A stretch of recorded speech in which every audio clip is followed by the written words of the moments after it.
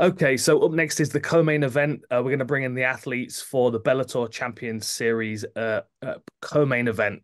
So we've got Irish prospect Paul Hughes. Of course, lots of people have been talking about him. Very excited that he's taken a step forward in his career and that he's still fighting on home soil, at least this time around. And his opponent, tough, well-known veteran of Bellator, Bobby King. So Paul Hughes, one of the most highly anticipated prospects in Irish mixed martial arts. Set to make his Bellator debut in Dublin, which is very exciting against Bobby King. King's eager to get back in the win column while Hughes is looking to make a statement in Bellator and for Irish mixed martial arts. So with no further ado, welcome both of you. Now, the way this is going to work, I'm going to ask a question to each of you, and then I'm going to hand it over to Gabby to field the questions from the media. So first of all, to Paul Hughes, does this feel like a step forward in your career? Does this feel like a new lease of life and a new target, something to aim for? Absolutely, 100%. I mean, this fight's going to be in the Three Arena. You know, that's one of the best venue, if not the best venue in Ireland, one of the best in the UK. So, I mean, like, it's awesome. You know, definitely a step forward. And for Bobby King, obviously, a well-known face in Bellator. You've been in some fantastic fights over the years. What's it going to be like for you to come into enemy territory and fight someone like Paul Hughes on his home soil? Yeah, man, I'm just excited. Excited for the opportunity, excited to fight him, excited to fight in Dublin. Super excited to be there.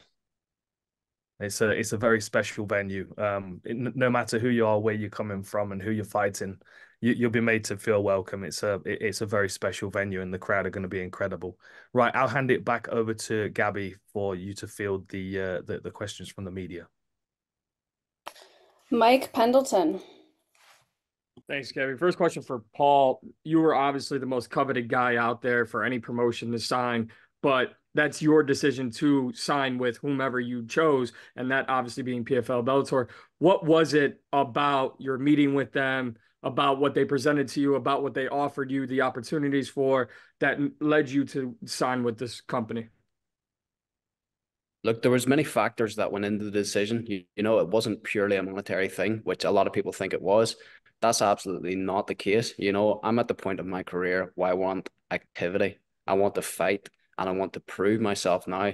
You know, I've been saying for the last probably 12 months that I am the best in the world. And I truly believe that. I believe that I'm top five up there, regardless of promotions, 155 pounders in the world. And now I get the opportunity to prove that. You know, the PFL promised to keep me active for 3 more fights this year. And of course, entering the $25 million season. That keeps me active. You know, that's 4 fights in 8 months. That's exactly what I want right now. You know, I'm a young veteran in this game, you know, but I haven't took any damage, you know, so it's a perfect opportunity for me to be active and to prove myself as one of the best in the world. So a lot of factors, but it was a very, very, very easy decision in the end up. And obviously making your debut in Dublin, Three Arena. You and Dan were talking about it. I think the world knows just how special Dublin is when it comes to fight night events. Can you kind of talk about what it means to debut with the company in Dublin?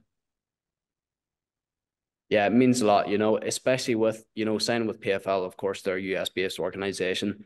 The season is, of course, in the US on ESPN.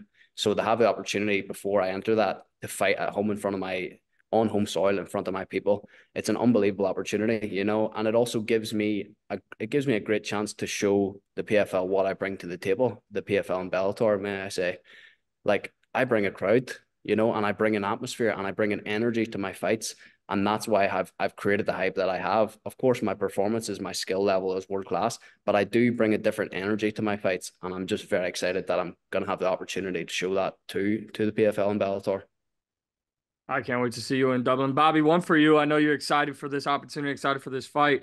What does it mean to you to have the opportunity to go into enemy territory, one of the best, fight places in the world, take on, homegrown guy and welcome him to Bellator? It's a great opportunity, man. I'm honored.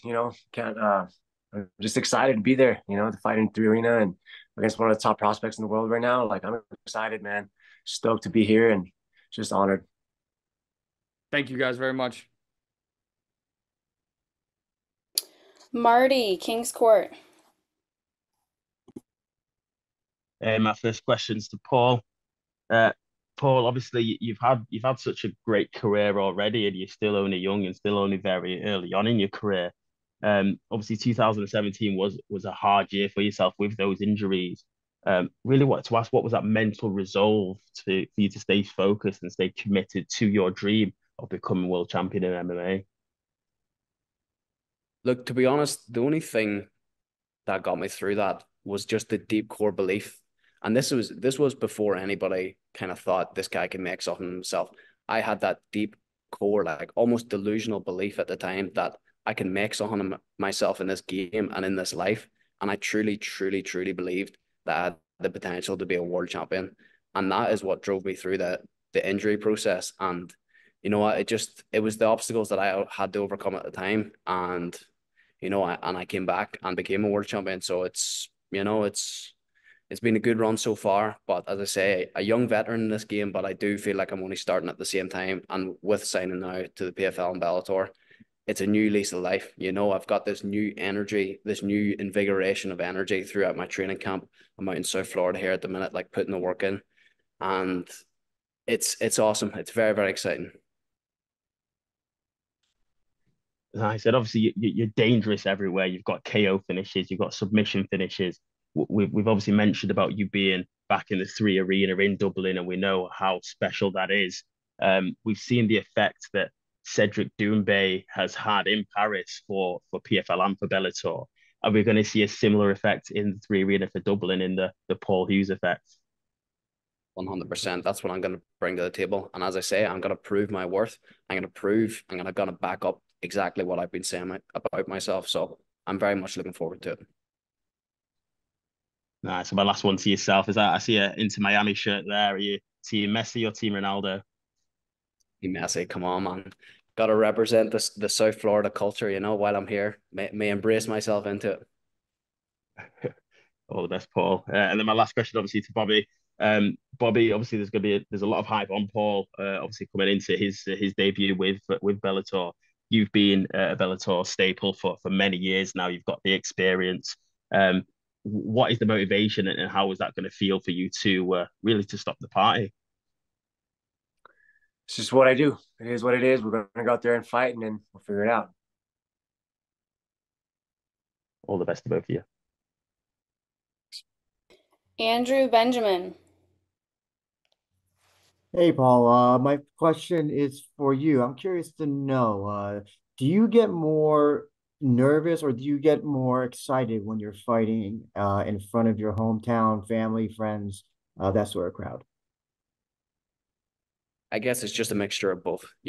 I would say, yeah, it's a mixture of both. I'm not one of these guys that comes out and say, "Oh, I don't feel pressure, I don't feel nerves." Like I absolutely do, and I like that. I like that feeling because it drives me on. It keeps me switched on in training. It keeps me in that optimal zone of improvement where I need to be the best in the world. So there's nervousness, but there's so much excitement, especially with now. This is a new chapter of my career, like as I talked about, like this new lease of life that I have now. So there's a lot of excitement. With fighting at home, of course, there is added pressure, but I'm no stranger to fighting at home. I'm no stranger to big nights in MMA. And the bigger the night, the better I've performed, and that's just how it is. So I'm very, very much looking forward to it. And as I say, to back up my words, to prove, that I am the fighter that I say I am. Gotcha. Bobby, a question for you. It's been over a year since we've seen you fight. I'm curious to know, what were you doing during that layoff period? There's a lot happened in my life in the last year, and I just been continue training and hanging out with family and just grounding myself. Gotcha. I'm just curious to know, do you at all believe in cage rust, ring rust, combat rust, whatever you want to call it? Do you think that's ever a factor for any fighters after a long layoff? Yeah, I believe so, but I've been in the situation before, and I'll perform when I have to. Oh, for the previous times where you have taken time off, what is it like to get back in the cage? Is it must do you get like a muscle memory where you just kind of like, oh, it's like, oh, you never left? Or do you have to kind of, I guess, switch just switch in your mind that you're just in this environment now, and now you gotta perform the way you gotta perform? Yeah, once that door closes, it's back to normal. I'm just at home. You know what I mean? We've done this a long time, and we've been here before, and it is what it is. Gotcha. Thank you very much, gentlemen. Donna Corby. Hey, Bobby, I wanted to ask, I have to imagine the way that you're being talked about must irk you a little bit. The way that people kind of dismiss you as this guy who is there to sort of just be another name on Paul's record. That has to wind you up a little bit, no? I actually don't even pay attention to it. I've never heard that until now. So yeah, not a big deal to me. You don't keep up with like the talk on social media and all the hype around Paul's name? No, not at all, man. And for Paul, I suppose coming back, obviously you just had a big fight in Dublin on your last one. Obviously, this is the three arena. Can you talk to us a bit about the kind of the significance of that venue? You've been there, obviously for a lot of teammates and all that, but this is a very different kind of a moment for you. Can you talk to us a bit about the significance of fighting in the three arena? Yeah, it's gonna be a big moment for me. You know, the Three Arena it's so iconic, and what Bellator have done in Three Arena has also been iconic. So to have the opportunity to co-headline that is awesome. It's a nice little add-on to my career, to what I've achieved so far. And as I say, to do that at home is very, very important for me. To have my debut for the PFL and Bellator in front of my home people, it's amazing. But I would also just like to touch on what you're asking Bobby there, because Mhm.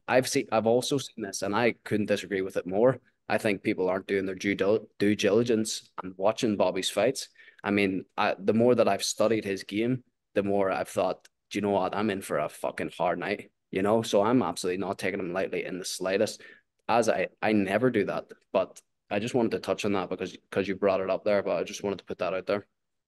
Of course, and I would concur with that. That I think people have kind of taken this fight a little bit lightly. I wanted to ask as well, maybe Paul and maybe Dan as well. Have you made up with Ray Sefo after what happened ahead of the announcement? We're cool. We're cool. I don't know about that. Dan, I'm sure is cool as well. I don't know if he's still on the call. I'm always good friends with Ray Sefo, but we like to disagree and debate things out at full volume. If people saw us debating in public, they would think we were arguing. But no, he's like he's an elder statesman in the sport, in combat sports, and every single person's got huge respect for Ray Sefo. You've forgiven him for leaking the news? Look, he was excited like the rest of us. You know what I mean? Like this is it's an exciting move for PFL and Bellator to bring Paul Hughes on board. You know, and this is really where we get to see where his level's at. You know, he's on home soil. There's a lot of pressure. This arena holds a special place in a lot of people's hearts, especially in Irish mixed martial arts, because of how many great nights there have been there. So, like, I know the pressure's on Paul Hughes' shoulders, especially, you know, to kind of validate his decision to come over to PFL and Bellator. And, you know, in Bobby King, he's got a very tough individual that can fight in any single range of the fight, you know, and there's no pressure. Like, I always like to be the person going into enemy territory because, like, my back's against the wall, and that's when I'm my most dangerous. And when you've got someone that's got the experience and the, you know, the game that Bobby's got, it just makes for a really, really interesting fight and a real level test for where Paul Hughes is at right now in a high pressure situation. Thanks, guys. Harry Davies.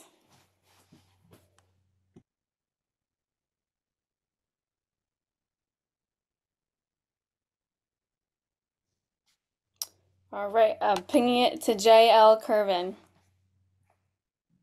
Thanks, Gabby. First question is for Paul. You had mentioned earlier that you feel like you're a young vet because obviously you've experienced high levels in your career, but you have so much more to do. Going into this next phase of your career with the PFL, Bellator, what are some of the goals that you have, and what are some of the things you want to see yourself accomplish over the next few years? I think it's pretty simple. Three more fights, three more wins this year. Enter the $20-25 million tournament. have the perfect season, finish everybody I fight, win $1 million, repeat that again. That's what I foresee. Nice. And then for Bobby, going into this fight, looking at your record, you've won fights in numerous ways, arm bars, TKOs. For a guy like Paul, when you go approach this fight, is it more so skill set versus skill set, or do you feel like you're sort of concocting a game plan to take out somebody as talented as him? I mean, there's always a game plan, but you can never plan ahead, right? So it is what it is. We'll just go out there, we fight, and we'll figure it out, unsolve the puzzle. He's a tough Great. dude, talented, and we're just gonna go figure it out as we fight. Great. That's all I had. Appreciate it. Carlito Fight Talk. Yes, Carlito Fight Talk here. Thank y'all for having me again. And my first question is for Paul. And I see that proper 12 right behind you. How often do you usually take in the beverage with that? I was actually, the video that came out with Conor McGregor last week, I was actually with him partying. Oh, no kidding. Joking. Of course. I'm actually in Hillcliff in South Florida here, and Proper 12 is one of the sponsors of the gym. So we've just set up this area, and it just so happened to be behind me. But yeah, absolutely no indulging in any of that, professional. Exactly. But if you had to and you're off of training camp, would you pick Jameson or proper 12? Would have to be Proper 12, of course. Excellent. So talk about training camp, break it down for us.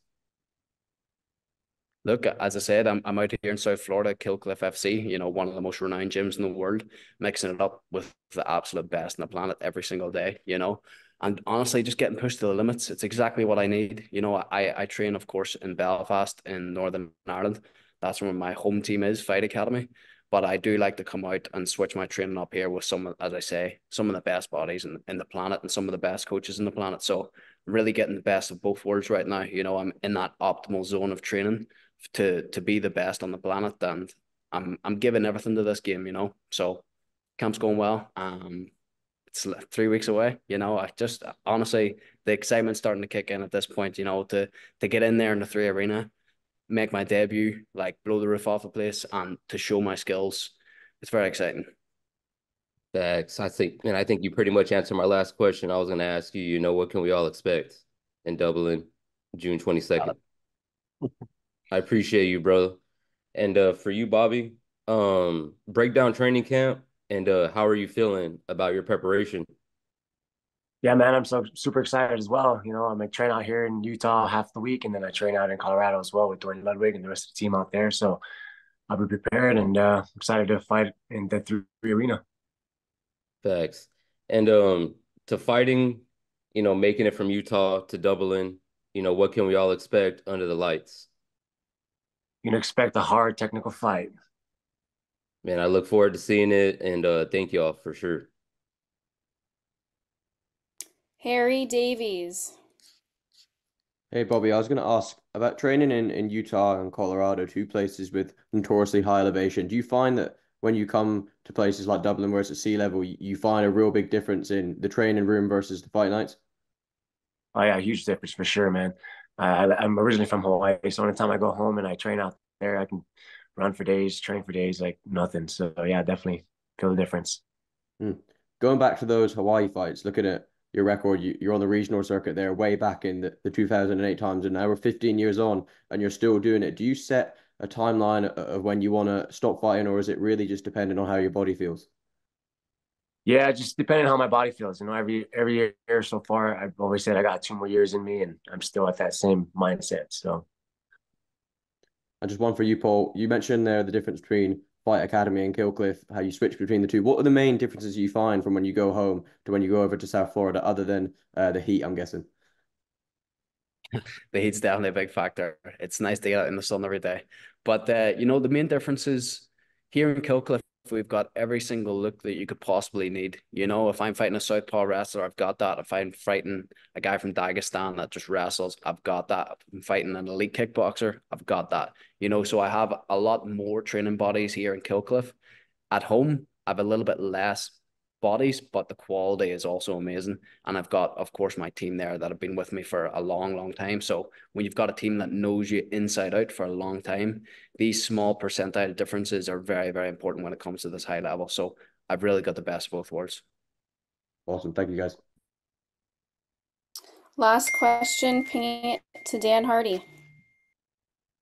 Thank you very much, Gabby. So I've just got one question for each of you, and then we'll get this wrapped up. Thank you both very much for your time. First of all, so to Bobby, talk to me a bit about your journey in mixed martial arts. You said you've been training with Dwayne Ludwig, who's obviously a standout coach.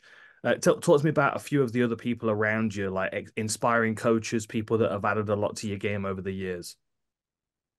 Yeah, like I said, I trained with Sensei Dwayne Ludwig out in Colorado, and along with them is like Juan Archuleta, TG De La Shaw, Trevor Peak, who's right now out there training as well, and a bunch of the local guys that fight out of Elevation. And so yeah, man, they've been putting me through the ringer, and I'm excited for the fight. Nice. And to Paul, just talk to me about this next step in your career. Does it feel like a step? Does it feel in any way more daunting than any other fight of your career so far? Given the fact that it feels to me like there's more pressure layered on this for you. Yeah, there absolutely is more pressure. With obviously everything being new, it's very different. The 3 Arena being added into that, and then also on top of that being the co-main event on such a prestigious promotion with such a long history of doing cards in Dublin, so it's absolutely added pressure, and it feels like a step up for sure. I have had big nights in my career, but this is the next chapter, and this next chapter is going to be the biggest one yet. So it's very exciting times. Well, thank you so much to both of you. That concludes today's Bellator Champions Series Global Media Call. Thank you again for everybody that attended and joined us today. Tickets for the Bellator Champions Series event in Dublin on June 22nd are available on Ticketmaster. The card will be streamed live on Max in the US, DAZN in the UK, and Virgin Media Television in the Republic of Ireland. This is going to be a really, really special event. Main and co-main, both really exciting fights. Best of luck to both of you in the rest of your training camp and in your travels to Dublin. Thank you to everybody on the call, and we will see you very soon.